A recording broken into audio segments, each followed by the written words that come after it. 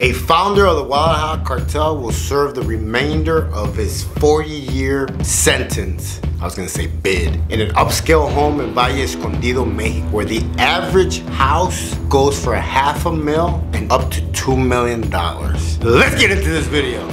Drugs, money, mansions, and private jets. A myth is being created around the narco culture. Narco culture has gone mainstream and can be seen in various areas like music, religion, soap operas, fashion, and language.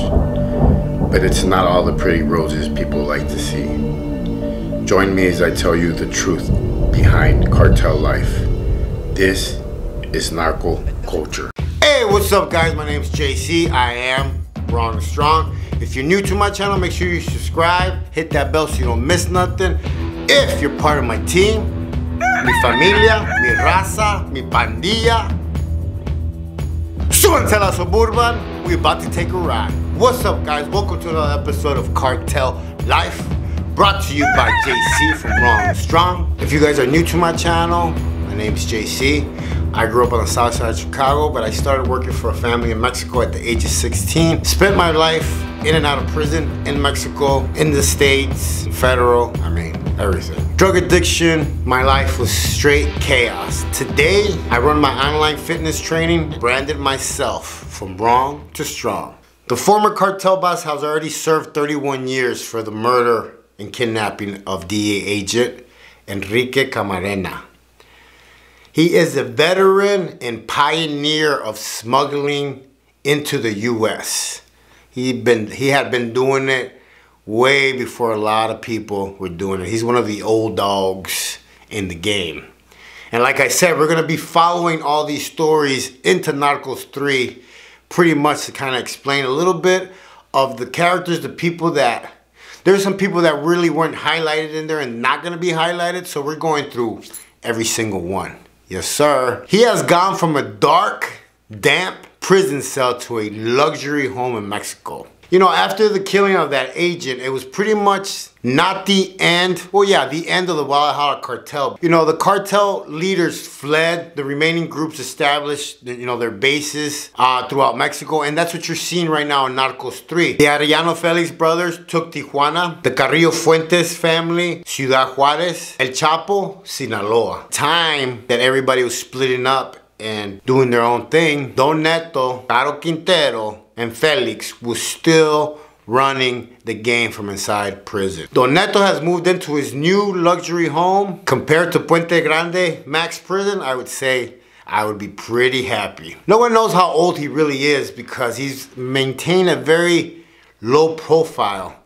The DEA thinks that he was born August 1st, 1942. There's other records that show him to be older. Who knows? Like I said, he was old school.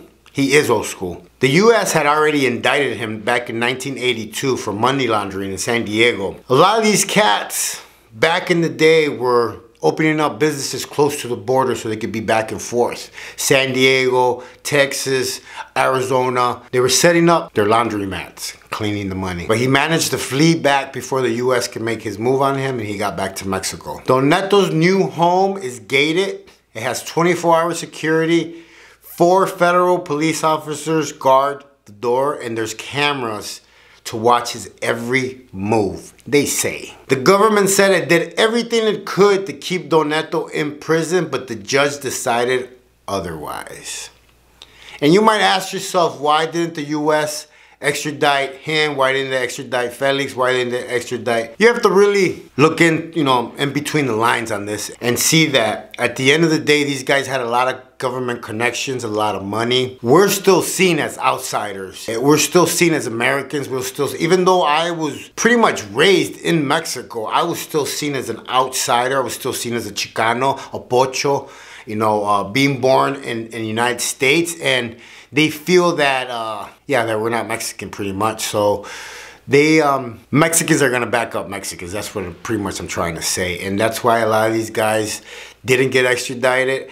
They were big power guys, man. They had a lot of friends in the government, a lot of friends in the big house. And, you know, it all leads back to, even though he got out, let's just say he's 72, 82. He got out. He spent 31 years in prison. So he came out a very old man. Now, if that's worth to you, or let me rephrase that. Let me say this. If I offered you $2 million to do 30 years or 40, would you take it? Please leave a comment. Tell me yes or no. Honestly, the old me would have done it, because I would feel that my family would be set up for the rest of their lives and they wouldn't have to do anything. I would do the ultimate sacrifice. That's how I would look at it. But people don't realize that money is not everything. It's not. You just took your whole time away of spending with your family, your loved ones, having a life. You know, my biggest regret from all the time that I did in prison is that I didn't get to be around my daughters.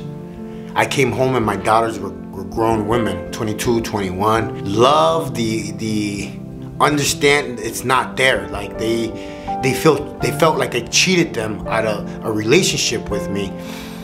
And now, you know, now it's starting to get better. It's getting better, but it's because I'm starting to realize and I'm growing, becoming a better person every day. That's why I take the time to call my daughter at least once a week, or I text her, or just something, because I'm not gonna lie, I didn't know how to be a dad when I came home. All I knew how to be was cellies with somebody. Go hacer rutina, go work out, go eat, walk as a group, come back. Like I honestly, I thought for a long time that I was gonna be institutionalized for the rest of my life, but nah. Life's too short, too beautiful, and I won't. I got asked a question on my last video that I guess I was pronouncing something wrong. The reason why I speak like this is because my jaw was completely broken off in front. Here. See that? Completely, bone was sticking out. And it doesn't work as it used to. So I slur words, or my tongue rubs it. I bite my cheeks all the time. You know, it was a war wound. I got lots of them on me. Lots of war wounds. So, yeah, that's why I talk like that.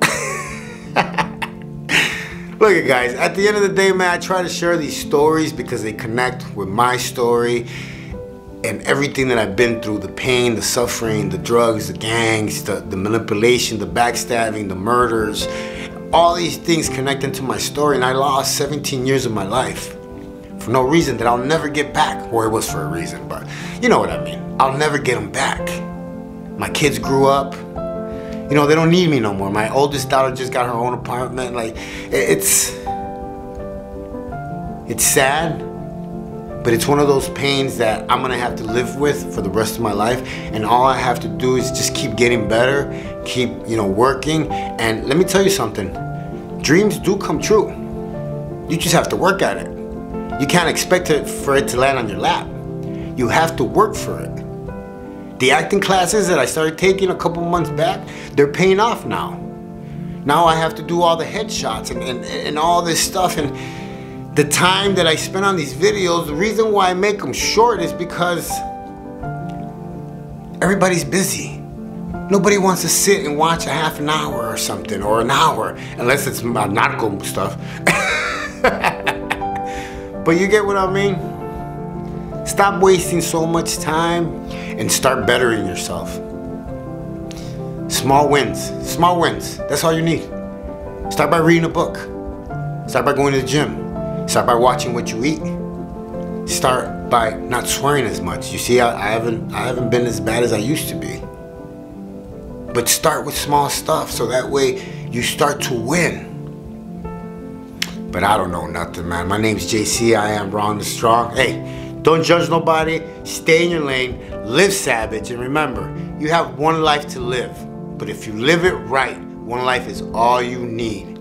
Stay out of jail, don't do drugs, stay in school, don't trust nobody except God. I love you guys. Be Raw and Strong.